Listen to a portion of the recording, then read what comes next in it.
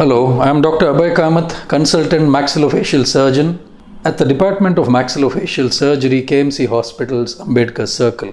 Today, we have joined here to provide some information about total joint replacements being conducted at Ambedkar Hospital's Mangaluru.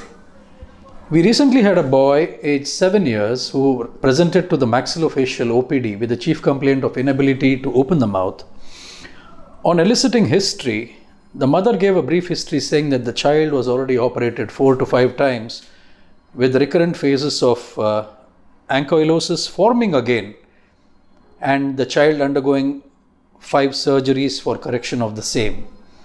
The child also presented with significant amount of sleep apnea because of the underdevelopment of the jaws and the repeated surgeries which had led to shortening of the vertical ramus. So as a surgeon, where I have specialized in alloplastic joint reconstructions, what came into my mind was, rather than doing the same conventional approach of increasing the length as well as the width of the mandible by doing a costochondral grafting or a distraction osteogenesis, where we tend to increase the length of the mandible in an antero-posterior or in a plane which helps improve the breathing, I thought out of the box a joint replacement would be a better option. And since the child was already operated many a times with all modalities including distraction osteogenesis as well as costochondral grafting, and the child was also diagnosed to be an MRSA positive, that is methicillin resistant staph aureus, and hospital acquired infection, we had to take in a lot of care to see what would be the final treatment plan.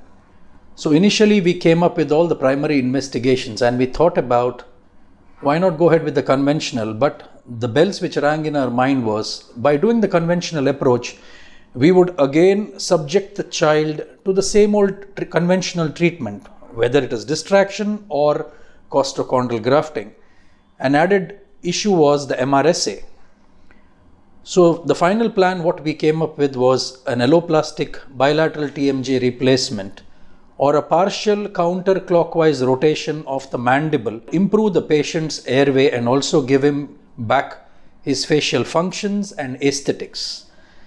So we did the initial planning, got the CT scans done, got a polysomnography study done, as well as a CT angio. The CT scans of the patient were processed and sent to United States of America, Jacksonville, and the joints have been manufactured by Zimmer Biomet. Zimmer has their own standard set of joints, what we call the stock joints, which are freely available in the market.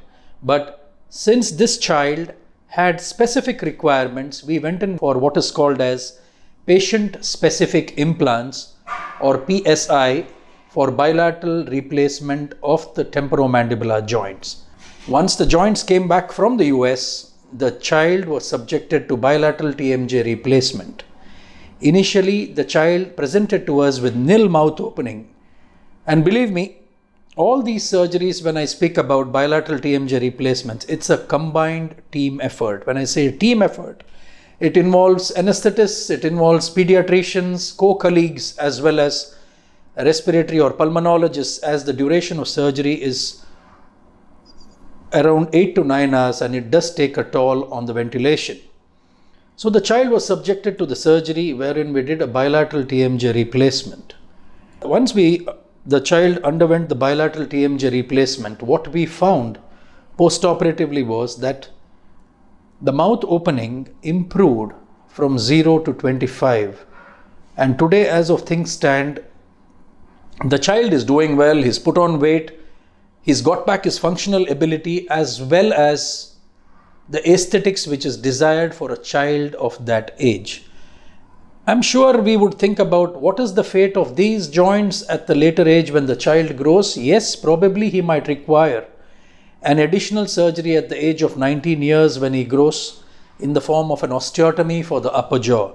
And I'm happy to say that we at KMC Hospital's Mangaluru Ambedkar Circle possibly are the first hospital in India to conduct a bilateral alloplastic TMJ replacement in India, and possibly in the known English literature, one of the few very hospitals in the world to carry out this complex surgery, taking into consideration the age of the patient and the procedure per se, the delicacy, what I mean. I wish all the best to all my patients. Through this video, all I would like to encourage is that there is a treatment for temporomandibular joint afflictions at KMC Hospitals Mangaluru in a wide array of specializations, may it be from distractions to costochondral graftings to the new, possibly the bombshell in the armamentarium, being alloplastic TMJ replacements. Thank you.